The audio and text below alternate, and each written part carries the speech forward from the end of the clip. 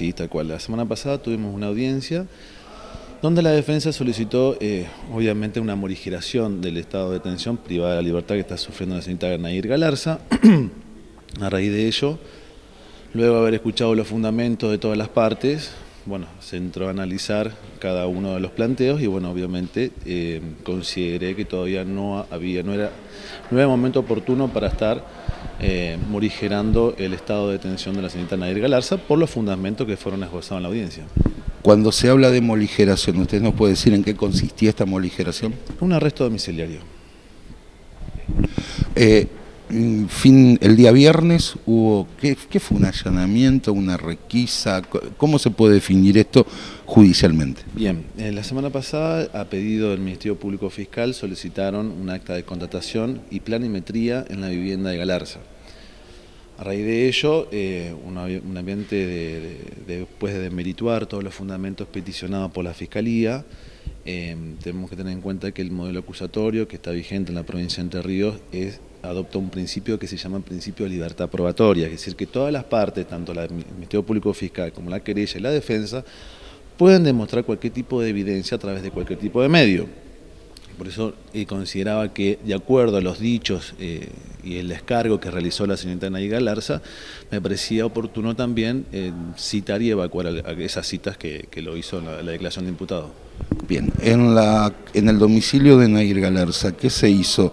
Cuando se habla de planimetría, ¿se contactaron los espacios y demás por algunas declaraciones que había habido de supuestos testigos o las mismas declaraciones de la imputada? Sí, así mismo, de la misma declaración de la imputada surgía necesario, a criterio del Ministerio Público Fiscal, realizar este estudio planimétrico en la vivienda de Galarza a los fines de comprobar la veracidad o no de los dichos de la señorita Galarza.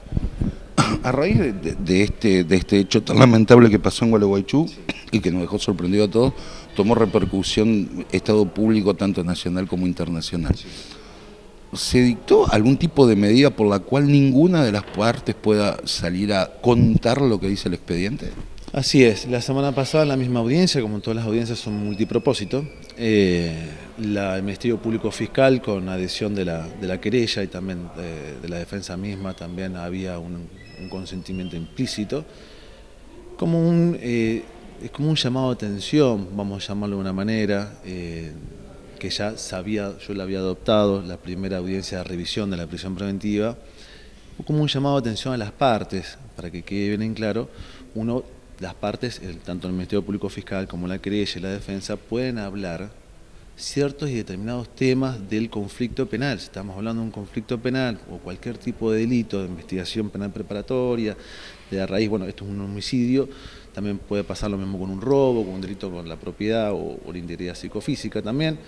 Todos los conflictos penales son sensibles a la hora de dar la comunicación. Entonces, me parecía más que oportuno, obviamente, como juzgado de garantías, garantizar tanto a la victimaria, la señorita Nair Galarza, como asimismo la víctima, de los padres que fueron constituidos como querellantes, son como parte, de un llamado de atención y obviamente de prohibir a través de una medida cautelar, que es lo que dura, mientras dura el proceso, 90 días, durante toda esta investigación penal preparatoria, de la prohibición de divulgación de cualquier tipo de contenido que manifiesten tanto el Ministerio Público Fiscal también como la querella y así mismo como la defensa misma, de publicar cualquier tipo de material, evidencia que tenga con respecto a la participación de la señorita imputada o de cualquier tipo de divulgación de contenido que pueda llegar a afectar a la dignidad de las personas, que estoy haciéndome referencia a las víctimas de auto.